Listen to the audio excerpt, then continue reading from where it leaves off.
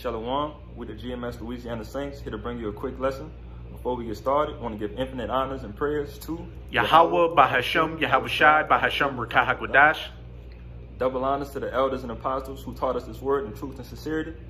Peace and salutation to the hopeful elect, and pray that this lesson may be edifying. Bringing out this lesson about false idol worshiping, which is something obviously that's big in Babylon, but also that's big with us Jakes, you dig, underneath the 12 tribes, starting with Judah. So the first thing I'm gonna get to is the definition of this word idol. It says it is an image from the dictionary.com. It says it is an image or an other material object representing a deity to which religious worship is addressed. The second definition, an image of deity other than the Most High, the deity itself. Any person or thing regarded with blind admiration, adoration, or devotion. So right there, that's something that's big in our community that's going on right now. The main thing behind this entire video is the NBA Finals. I've been watching the Boston Celtics versus the Golden State Warriors, but a specific guy named Jason Tatum who gives his honor and glory to Kobe Bryant, which is something that's is madness and is sickening, very vexing to the spirit right now, you know, if you're in this truth. And I know I'm not the only one that's catching this sign that's going on. But all in all, we know that it's only one. It's only one person we need to worship.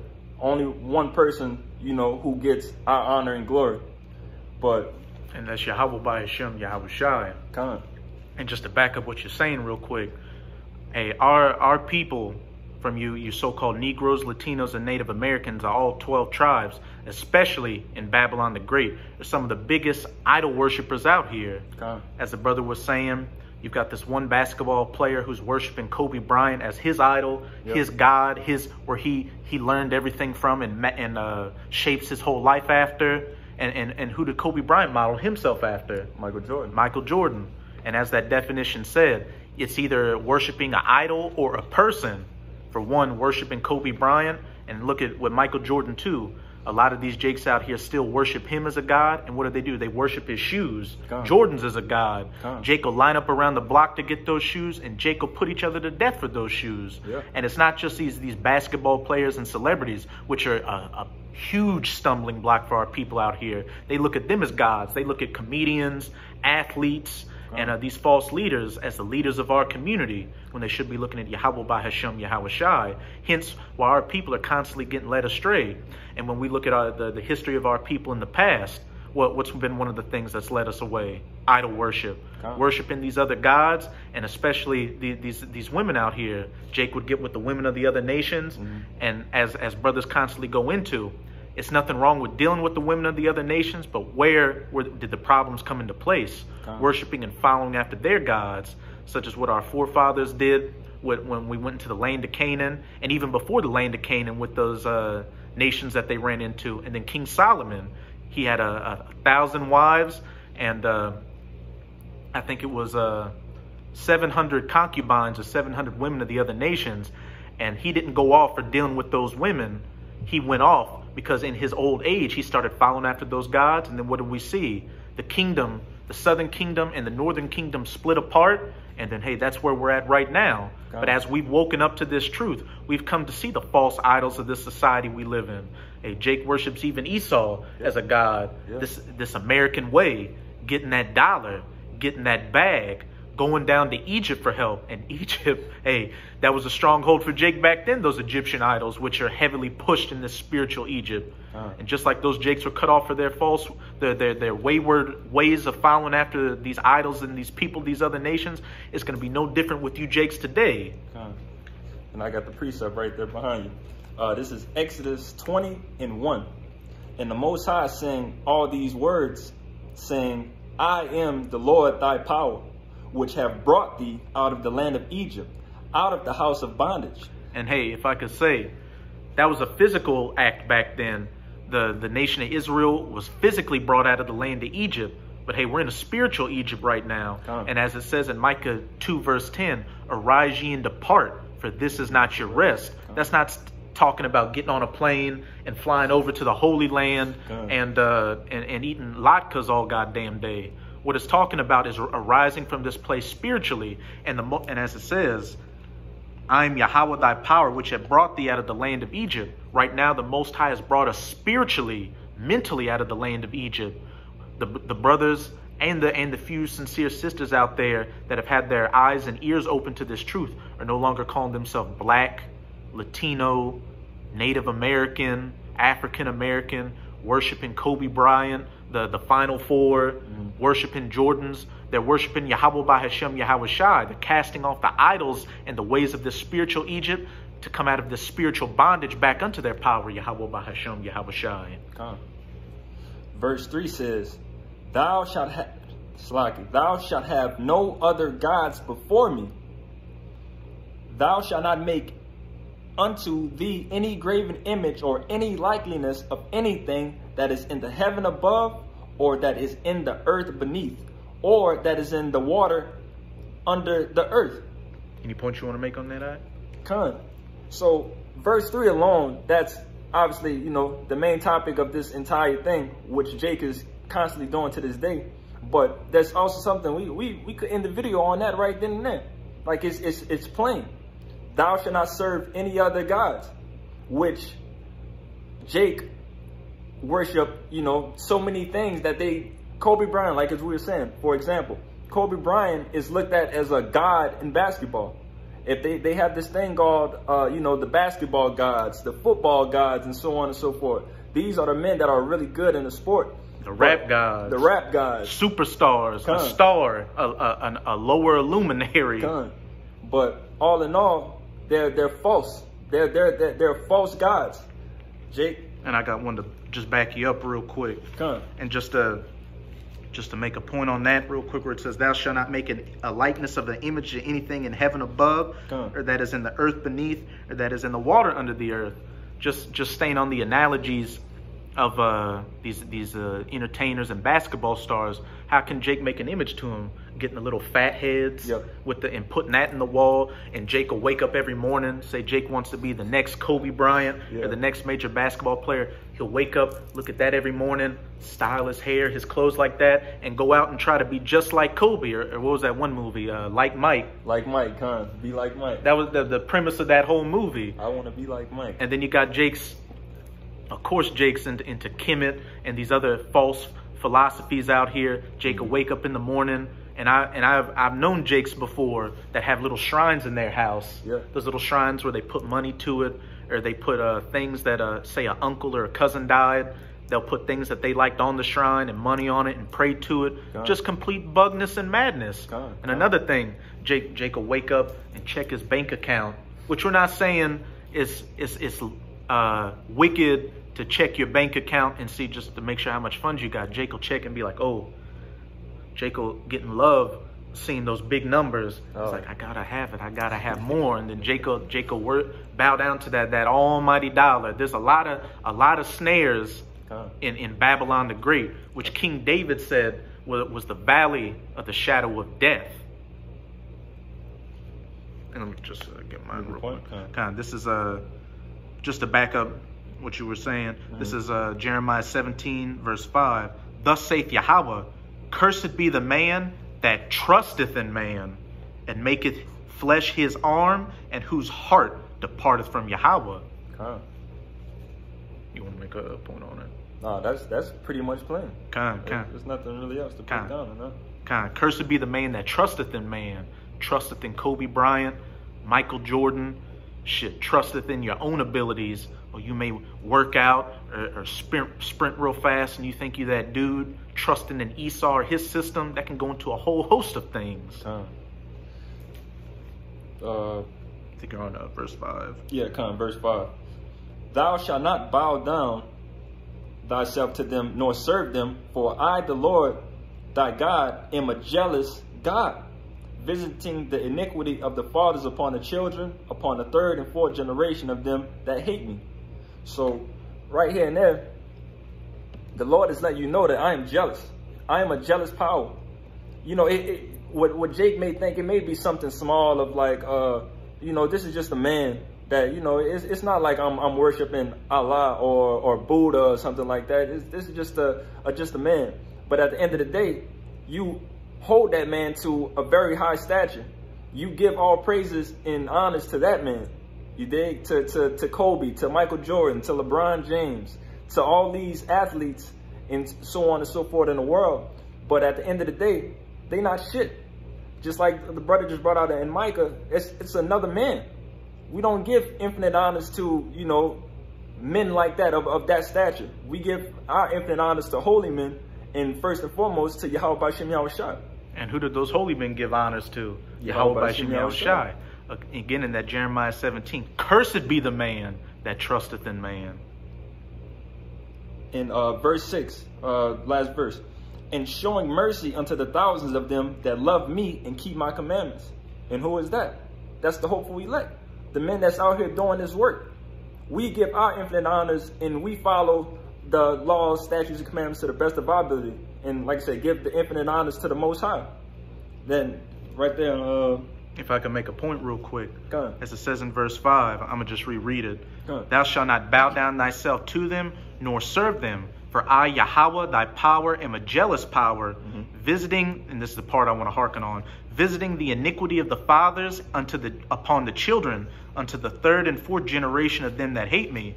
The Most High is saying, hey, for I'm a jealous power, and he visits the iniquity unto the third and the fourth generation of them that hate us. It's like he hates him.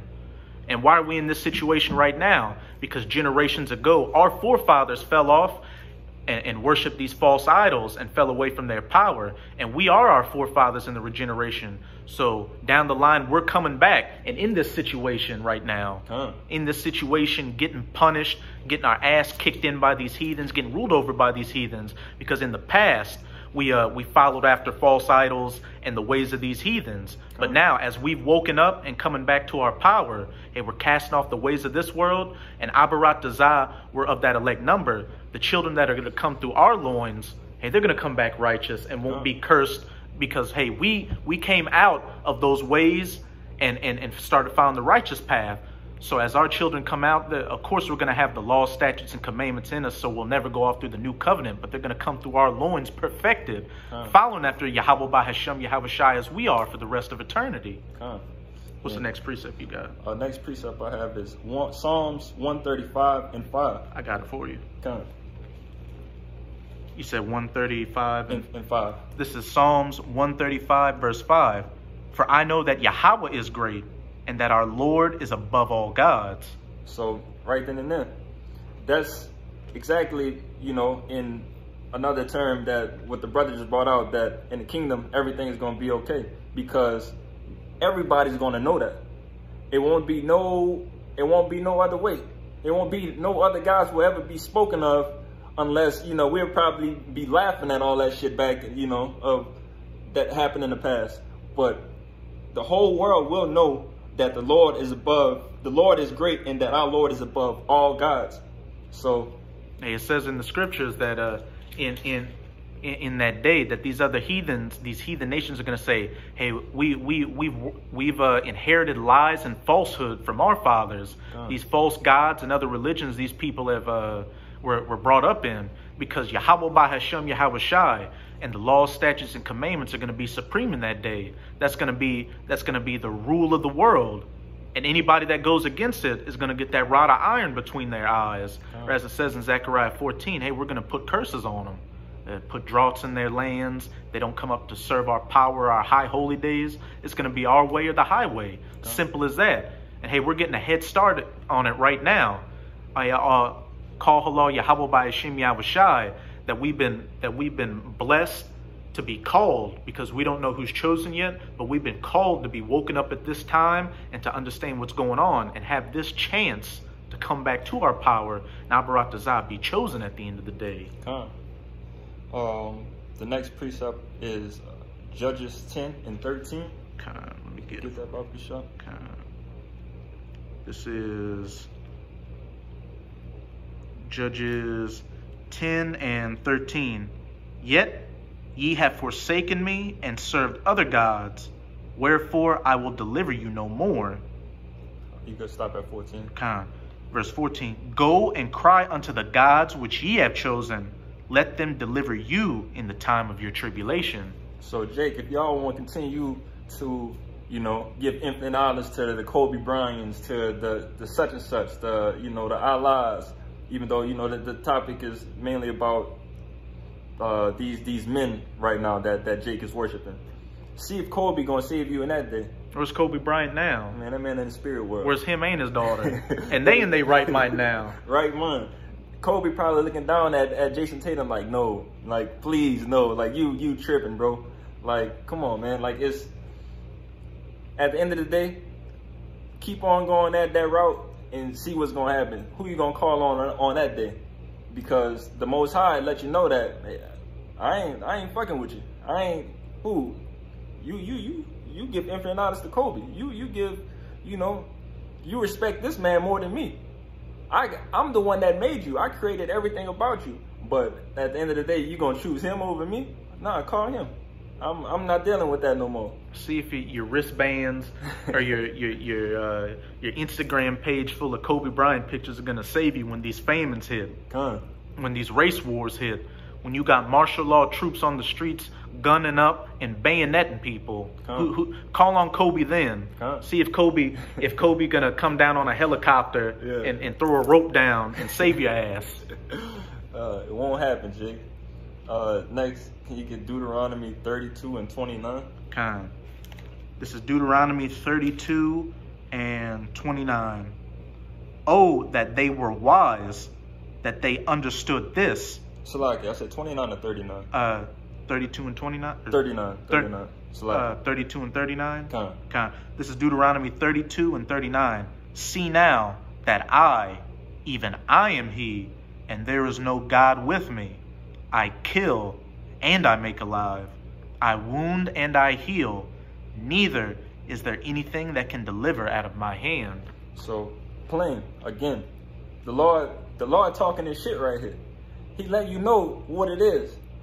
So, you know, they got the saying, you know, Jake like to say right now, I'm him. You know, the Lord let you know that I'm him. I do all these things. So continue on that path of bullshit, and man, the Lord gonna deal with you. And most likely it's gonna end with fire and brimstone. I got a quick one for you. This is Amos chapter 3.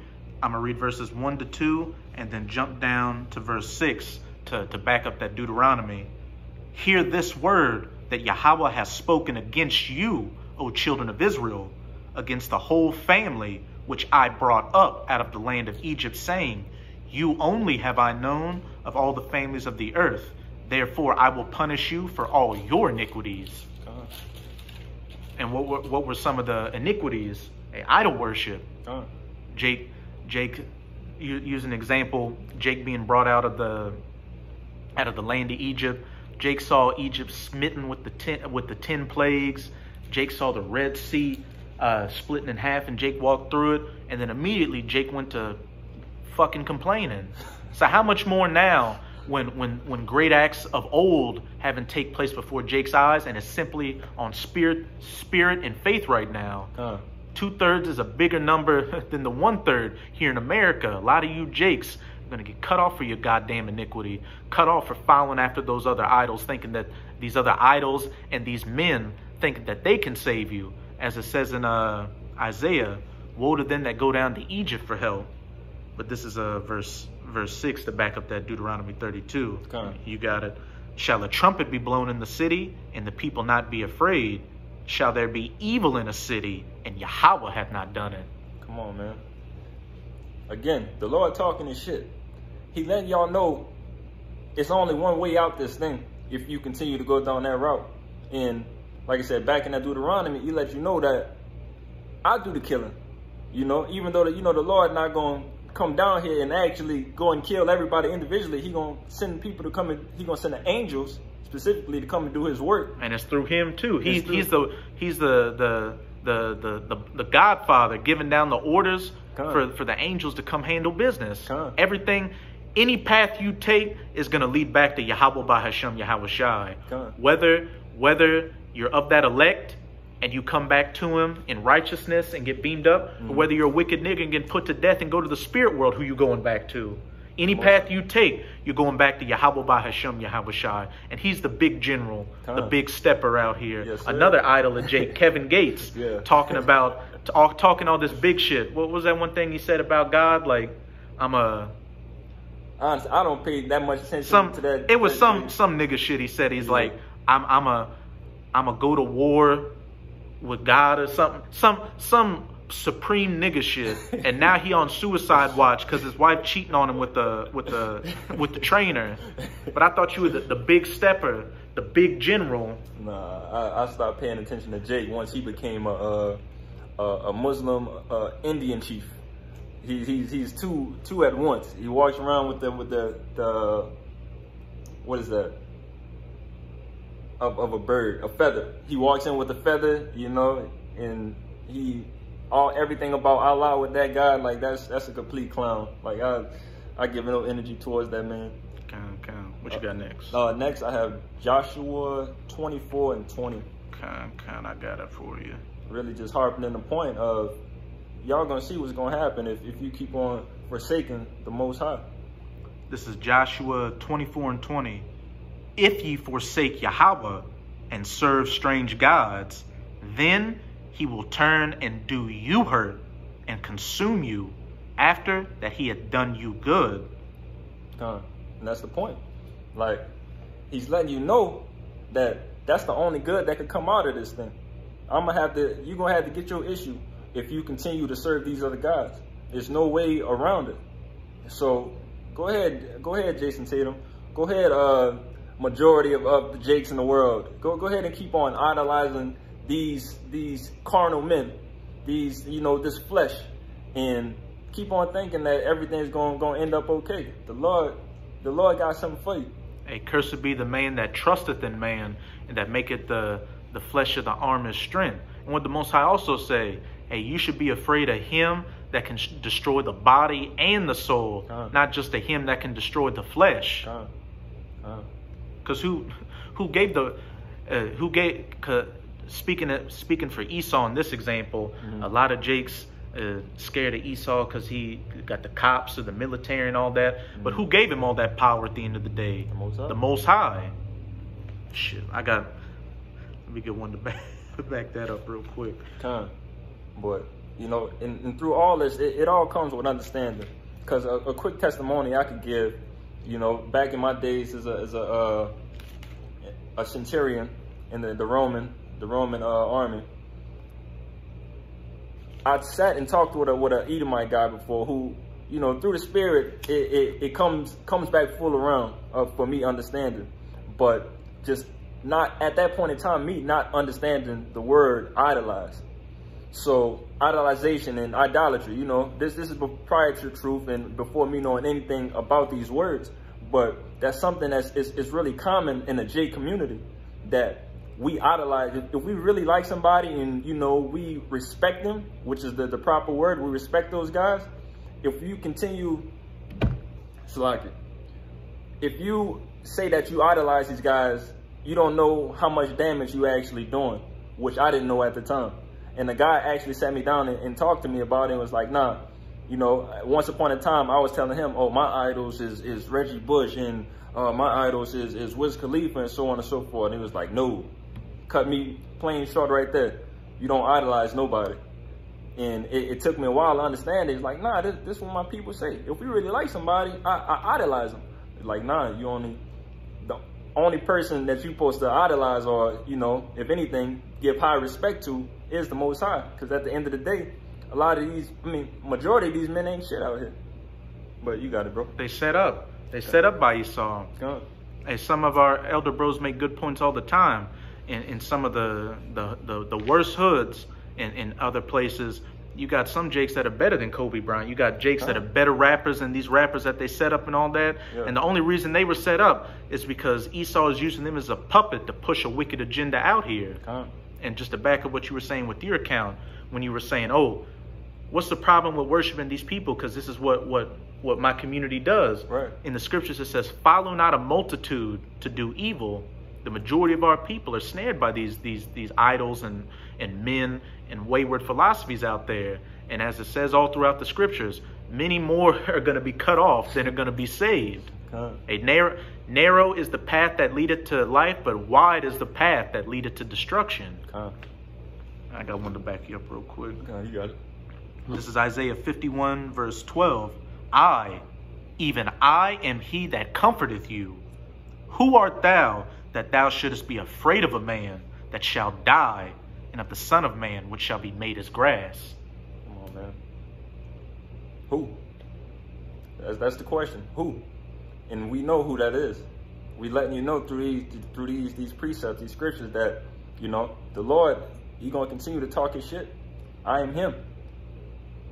Isn't that his name? Him. I am. He is. He is. Come on, man. So it's plain again. And you know, I ended off with this Jeremiah 13:16. I got it for you to conclude this entire lesson. And I got one more for you. Come. You said Jeremiah 13:16. Come. This is Jeremiah 13:16. Give glory to Yahweh your power, before he caused darkness, and before your feet stumble upon the dark mountains. And while ye look for light, he turn it into the shadow of death, and make it gross darkness. You know what to do, Jake. The purpose of this video is to not run with the masses.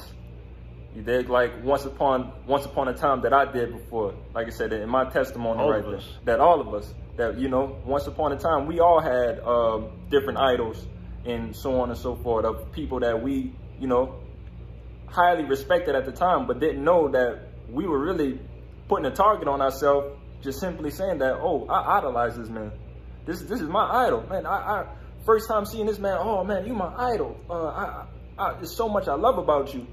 But at the end of the day, what you need to understand, Jake, is that you're putting a target on your back if you continue to go down that road.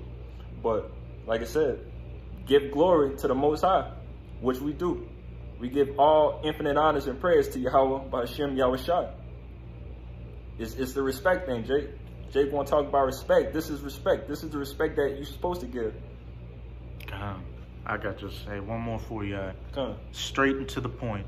This is Exodus 34:14. For thou shalt worship no other God. Come. For Yahweh, whose name is jealous, is a jealous power. Come. Plain. He's jealous. The Most High is jealous. He wants all his people, you know, in which he's going to get. You know, whatever he wants, he's going to get. But one thing that's going to happen is everybody going to get in their right mind some type of way. Whether you go through the ICBCMs. Yeah, the ICBM. Come, Salaka, but all these damn alphabets. Yeah, the alphabets is crazy. But either you're gonna get your mind right with one of them popping you on top of your head and roasting you in this soon to be oven, or you know, you gonna hop back on the right track and do the right thing, Jay. But you got anything else? Simple as that. Come. Well, I pray that this lesson was edifying. Before we go, we want to give infinite honors and prayers to Yahweh Bahashem, Yahushai Bahashem Rakahagudash. Double honors to the elders and apostles who taught us this word in truth and sincerity. Peace and salutation to the hopeful elect. And Shalom. Shalom.